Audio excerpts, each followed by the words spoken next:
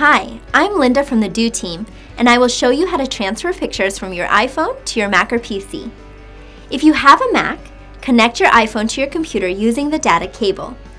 iPhotos will open automatically. If it doesn't, start iPhoto from the dock.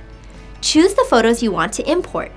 You can choose individual photos or select all.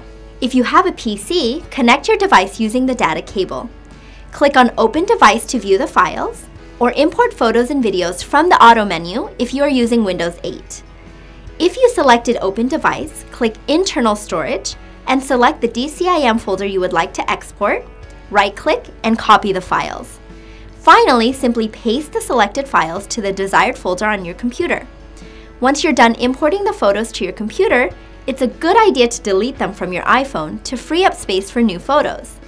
See, that was pretty simple. If you have any questions or need to know more, tweet us at DoTweets or visit do.ae/support.